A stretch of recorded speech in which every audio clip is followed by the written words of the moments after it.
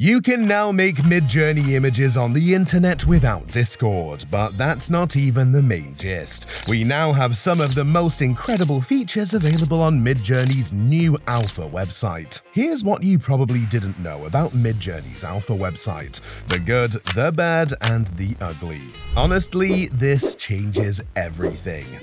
Midjourney creates some of the very best AI images, but despite having over 17.5 million users for some reason, not everyone was quick to jump on the hype train because of one problem: access. With Midjourney being built in Discord, people often encountered various challenges when navigating the platform. In simple words, it sucked. But thank goodness, Midjourney Alpha has now been released, and we can now explore powerful tools like Lightboxing, Remixing, and tons of other features, all through a streamlined interface. But the website is only open to users who have made over 10,000 images with Midjourney's Discord server. If you want to know how many you've created, just go over to Discord and type /info in the message box. If you are eligible, simply head over to alpha.midjourney.com and start crafting your masterpieces. But even if you haven't reached that number, no worries, because pretty soon, the team will be expanding access to more users, and we expect future announcements for beta phases for alternate access methods. The company's founder, David Holz, has said that the website will become more widely available in the coming months. So here's what you need to know about Midjourney's alpha website.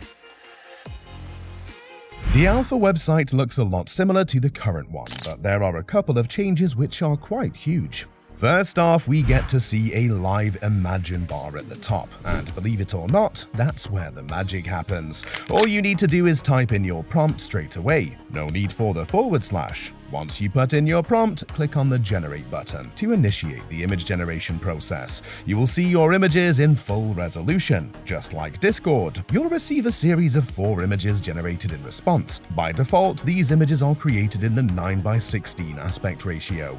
Next, you can then fine-tune your creations using parameters. For those who don't know what parameters are, they are simply technical instructions, which you can add to your prompt by typing --, the parameter code, and the value. You can do this on the website. Alternatively, you could click the Settings button and open the parameter panel. You will find intuitive sliders and tags to help you tweak your choices. You could also adjust aspect ratios, chaos or variety as it is now called, aesthetic styles, and model versions to get your perfect artistic blend. We also need to talk about the plus icon in the Imagine bar. It allows you to add more inspirational images to your prompt, but here's the good news: you no longer need to paste the image URL like you would have done with Discord. On top of that, it remembers all the images that you have used in the past, which is quite amazing because it was such a bummer trying to find images after losing track of their URL.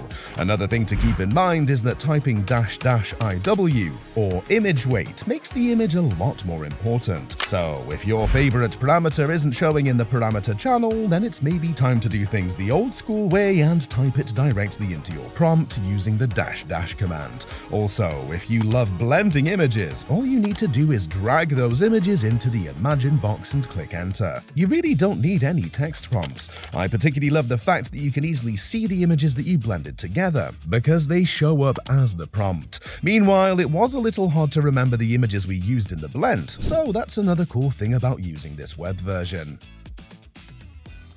So if we were to summarize the key reasons why we love the Midjourney web version, here's what it would look like. Image generation.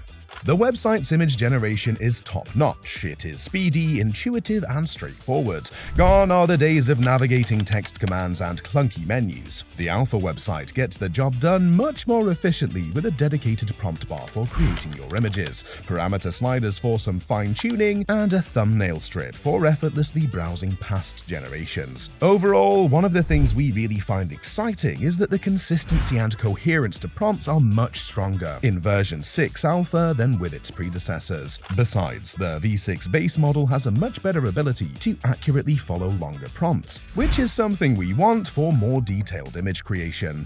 Lightboxing, remixing, and upscaling. Isolating and examining your favorite creations in a dedicated space allows you to appreciate it better. You could also experiment with variations of your prompt in a single click for unlimited possibilities. On top of that, you can enhance the resolution of your creation or artwork to uncover hidden details. The improved upscalers, with both subtle and creative modes, increases resolution by 2x and makes your art appear more refined and lifelike compared to the V5.2. Explore and describe. You can discover the prompts and works of other Midjourney users and draw the needed inspiration to fuel your own artistic venture. The Explore tab gives you access to hundreds of publicly available prompts for you to play around with. Finally, we also have some minor text drawing ability with the V6, which I think is pretty cool. All of these updates and additions guarantee greater user control, which is something we all want to have. But like we said at the beginning of the video, we couldn't talk about the positives without mentioning some of Midjourney's problems.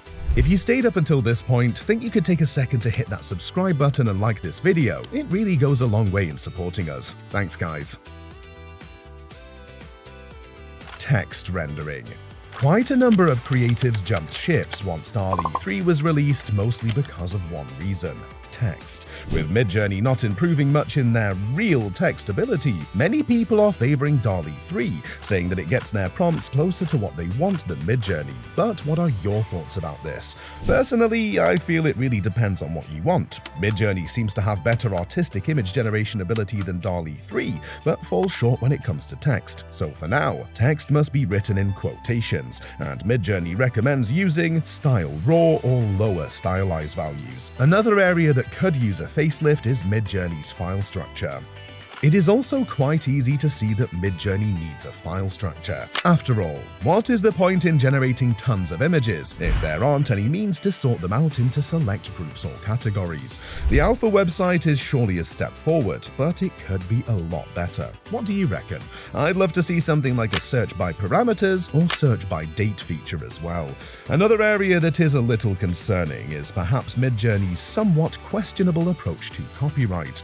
Being trained on billions of images scraped from the web means that Midjourney has been accused of some copyright infringement. To prevent further threats to the platform's growth, I'm pretty sure the Midjourney team would be looking to sort out these problems, because at the moment, V6's improved photorealism is raising important questions and debates about generative AI tech, image rights, and deepfakes. Personally, I'm of the opinion that the technology itself should not bear the brunt of problems for its potential misuse, because literally any good thing can be misused. But what are your thoughts? Despite the obvious step up, we shouldn't be quick to forget that the Midjourney alpha website is still under development and in its early stages. Obviously, this means that it is far from perfect at the moment, but the company seems to be pretty much headed in the right direction with these improvements. We can look forward to things like in-painting and more exciting features in the coming months. While V6 offers advanced capabilities, it also prevents a learning curve for us users who are accustomed to V5.2. Understanding the nuances of how the V6 interprets prompts differently is important if we want to make the most out of our Midjourney experience. As with some of the previous version releases, Midjourney has told users that they could expect frequent changes without prior notice as they work towards a full release. That being said, some of the biggest beneficiaries are small businesses without design and branding capabilities, as they can now create better promotional content and engaging social media posts using Midjourney Alpha. At the end of the day, Midjourney's Alpha website is going to be a game changer for AI image generation, and quite frankly, we couldn't have asked for a better holiday present. But there's just one thing. If you are an OG Midjourney user, you need to know about some of Midjourney's craziest and most mind-blowing prompts. It's something we've covered in this next video.